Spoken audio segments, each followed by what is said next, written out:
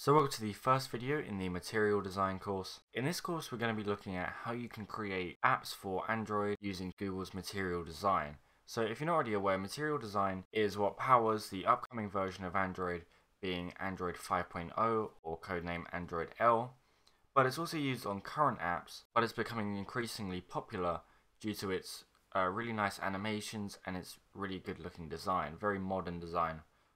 Using flat colors and flat schemes. So this course is going to show you how you can incorporate this into your PhoneGap app, and we'll be looking at some of the elements you can use and stuff like that. So I'm on the polymerproject.org site right now, which is where you can find everything to do with material design, and I'm on the demos section right now, and as you can see it's very animation heavy.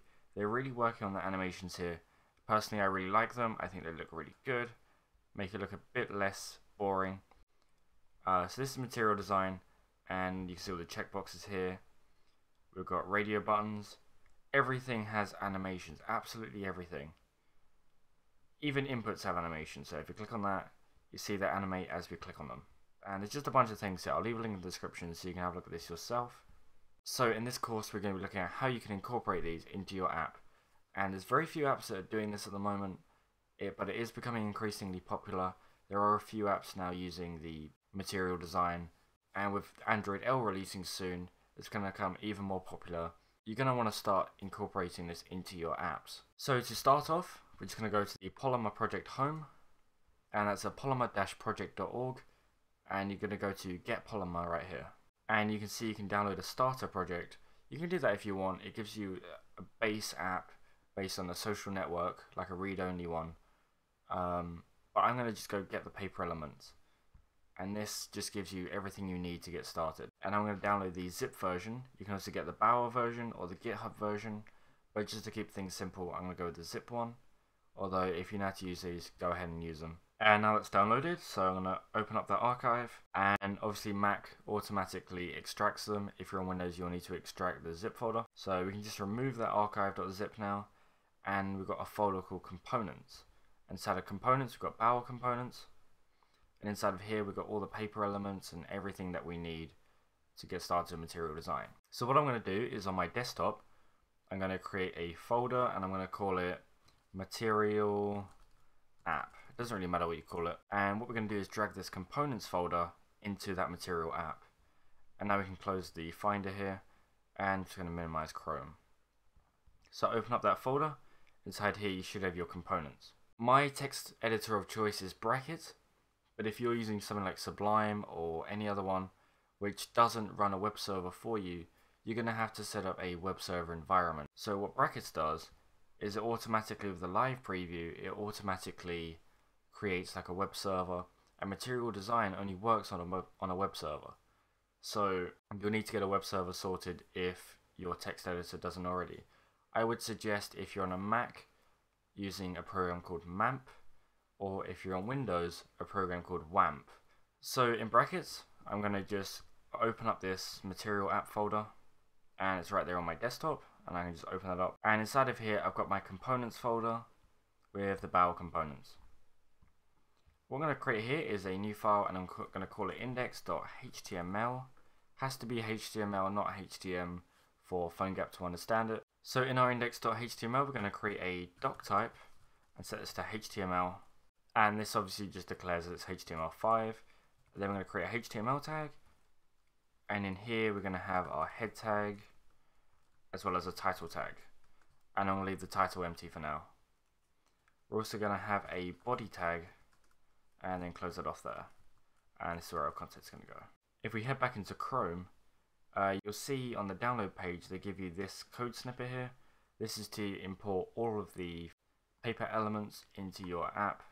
So I'm going to just copy that and paste that in my head right there. But what you will notice is the folder structure is slightly different here, because we've got a Bower components here in the way. So we're going to put Bower_components / and then paperelements.html. We also need to add in a JavaScript file. So this is going to be script, and then src, set this equal to components / Bower components / platform /platform.js, and then close that off.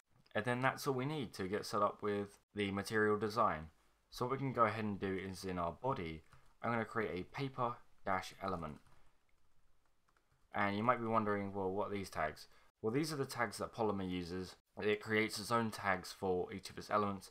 So rather than having like div with a class of and then paper element or something like that, it instead just creates its own tags, which can be pretty useful. It makes things a bit easier. So if you come from Bootstrap, that might be a weird thing for you, or even Foundation or anything like that. That might be a bit weird for you. It was a bit weird for me as well, but yeah, that's how it does it. So just create a tag, and this should be actually paper button. We're going to test out of a button just to check that the material design stuff works. So in between these tags, what you're going to put is just your button text. So I'm going to put test button. Save this, and I'm going to launch it up in my live server. And here you can see the button, and when I press it, I have in fact got the animation. What you'll notice though is that the font isn't actually correct. This is actually using Times New Roman or whatever the default font is.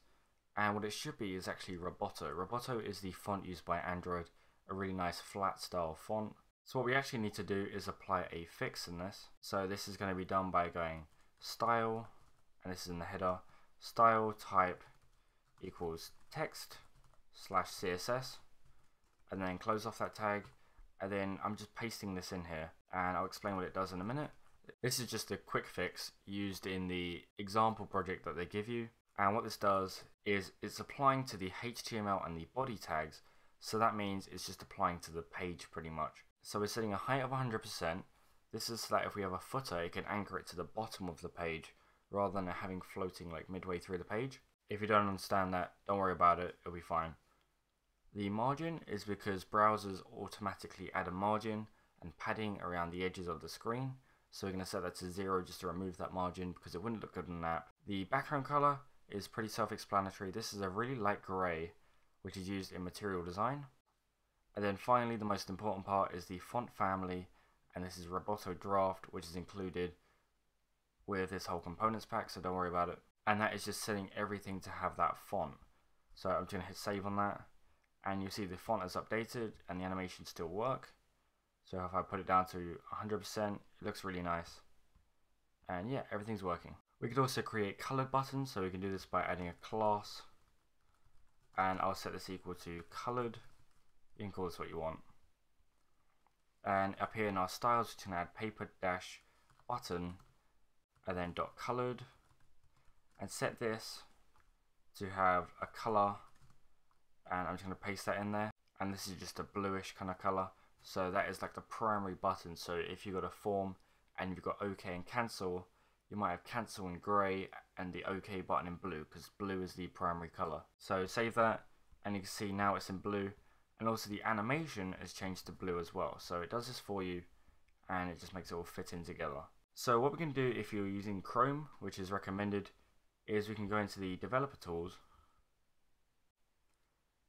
and then press escape and bring up emulation and press this little phone icon here to enable it. And I'm going to select the model of the phone as a Nexus 5. It's quite generic, and then hit refresh, and then it shows you how your app will look on a phone. So I'm going to leave this video here. Thank you for watching. Don't forget to comment, rate and subscribe, and I'll see you in the next video.